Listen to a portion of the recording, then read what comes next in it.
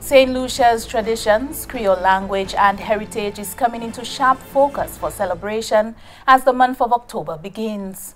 The launch of Creole Heritage Month 2021 on Friday 1st October saw presenting agencies, Events Company of St. Lucia, the Monsignor Patrick Anthony Folk Research Center and the Cultural Development Foundation announcing the program for the month-long celebration for Mwa Éwitaj Kwéyòl.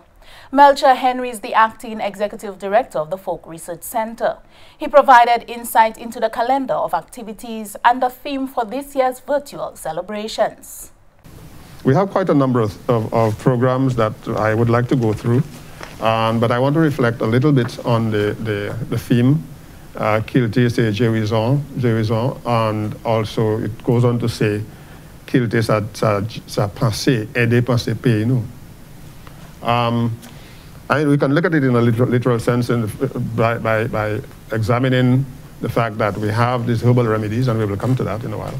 These herbal remedies that we need to explore further, find out how best we can use them in our sustenance and so on.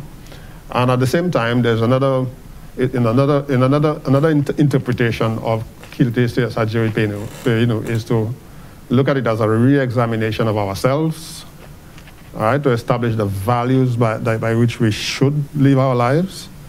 Executive Director of the Cultural Development Foundation highlighted the entity's involvement in Mwa Éwitaj Kwéyòl.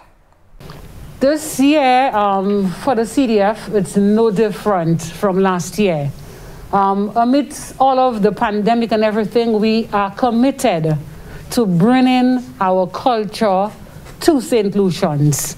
We are once again bringing you the Cultural Icon series, as well as the Margaret Festival that traditionally falls in October 17th.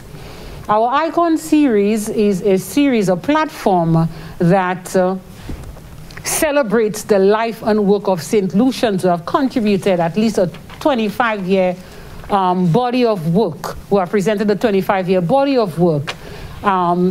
It's a platform that seeks to highlight the excellence in the art as part of our cultural and historical footprint in the arts and the contributions made by our people.